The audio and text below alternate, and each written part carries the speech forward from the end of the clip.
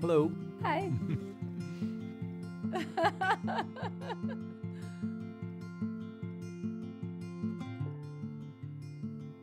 We actually met at a ski resort in southwest Pennsylvania, and we would be on a chairlift every once in a while together. That's where we began. We began by skiing together. And then at the end of the winter, it's like, all right, That's the big test. Is this going to go further, or is this going to just stop here at the end of the ski season? Yeah. And yeah, that was kind of a big deal for me to say, all right, let's see if we can make this go.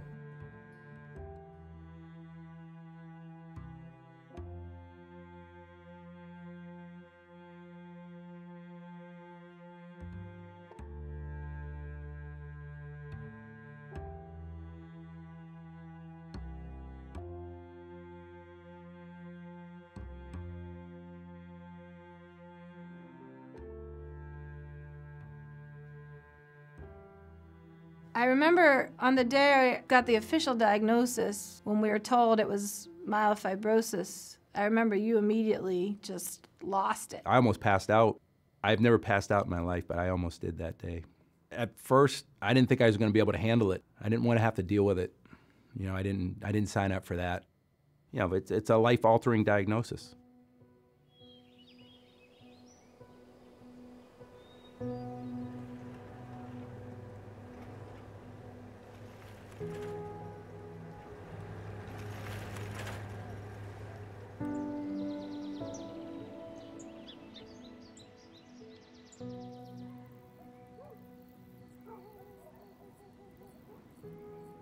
If you look at all the symptoms, she's pretty much a textbook case. She's had everything that they say you're going to have as far as like night sweats and bone pain.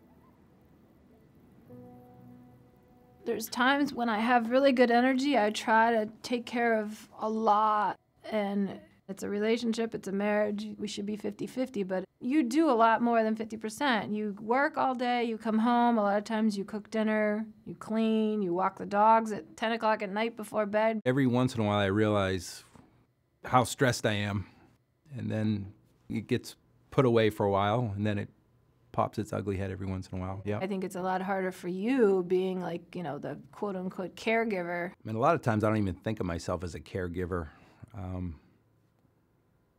You know, I'm just doing what needs to be done. I'm a scientific person, so I kind of read and look at statistics, and the scariest thing for me is looking at those blood reports every 3 weeks. I get anxiety just to know, have these numbers changed? Are we trending in the wrong direction? I'm an electrical engineer.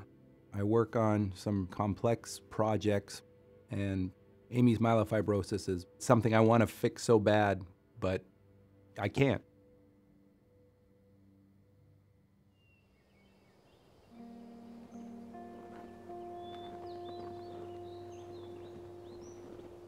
When I feel frustrated and angry, I need to get outside and go do something.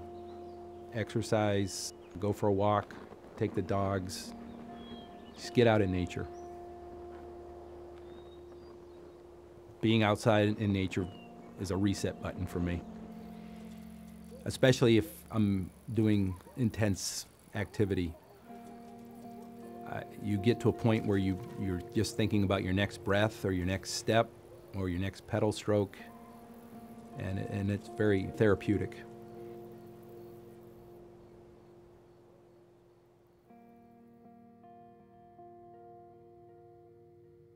I miss being on sports teams, playing team sports. When I was diagnosed, I was still playing flag football, and you were on my flag football team that one season. Yep.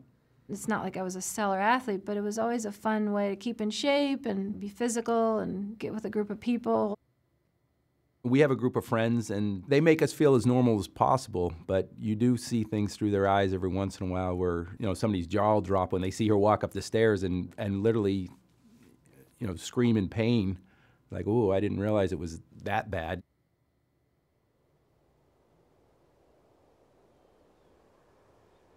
My greatest fear for Amy is that her disease will progress and her life quality will diminish greatly, is my biggest fear.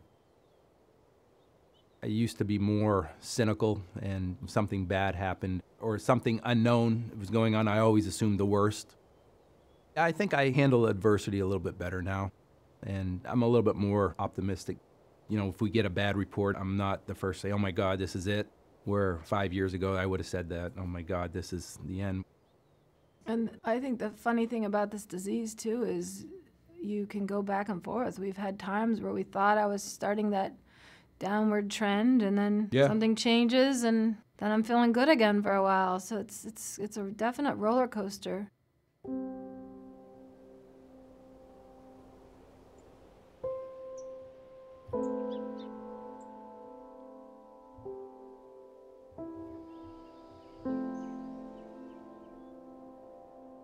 I think if I hadn't met you and you weren't with me during my diagnosis and throughout this process, I would have been one of the statistics. I have the will to live and to have a long life with you, and so I try to do everything I can to fight this and to live longer and to keep having fun with you. And it's definitely a motivator for me to survive and fight and be a thriver.